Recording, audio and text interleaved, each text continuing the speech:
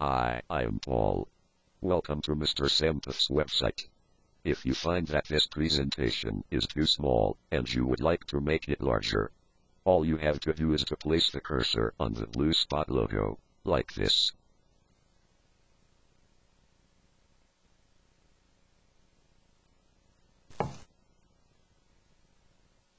And double-click.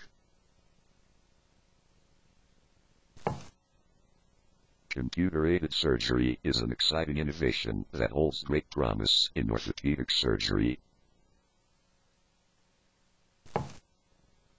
The Charnley total hip replacement was introduced in the mid-1960s. Since then, there have been tremendous advances in our understanding of the biology and mechanics of joints. There have also been major developments in the materials which could be used in the manufacture of artificial joints.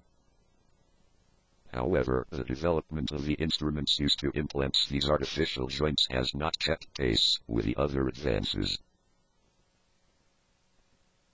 A situation has therefore arisen in which very high-tech artificial joints are being inserted with relatively low-tech instruments. Total knee replacements fail faster if they are implanted outside of a narrow range of alignment. However, in practice, the variation in alignment found even when the operation is done by experienced surgeons is quite large. Computer-aided surgery addresses this problem consistently and accurately. Satellite navigation, or sat-nav as it is usually called, allows travelers to determine their position accurately.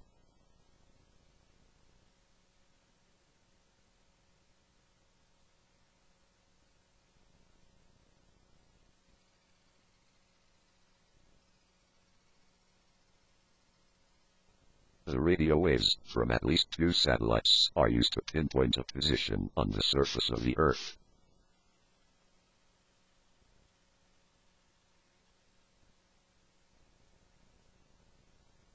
Computer-aided surgery works on a very similar principle. Special markers known as arrays are securely attached to the bones. When a total knee replacement is done, one array is attached to the femur here, and another is attached to the tibia here. Signals from the arrays are picked up and analyzed by the computer, which then determines their position.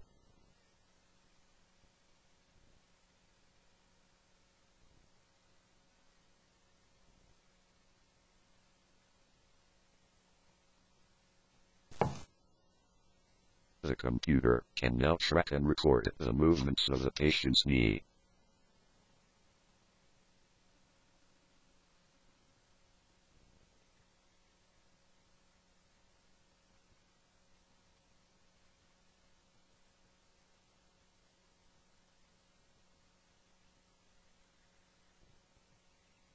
The next step is the application of the cutting jig. This is held in approximately the correct position by pins. The computer determines the exact position of the jig.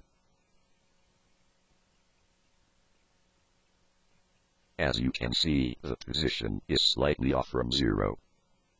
Position is fine-tuned by means of these colored knobs.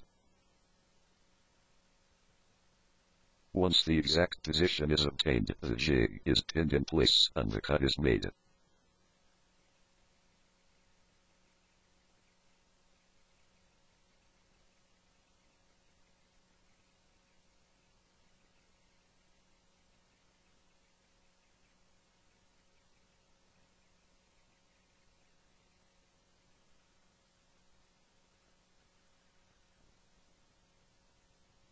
Once the cut is made, it is checked for accuracy. If it is not accurate, it can be done again.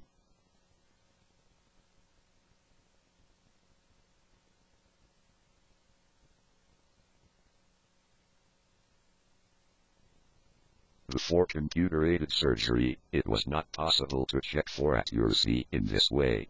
Errors would only be found when X-rays were taken after the operation was finished. I hope that this demo has helped your understanding of this interesting subject. Thank you for listening.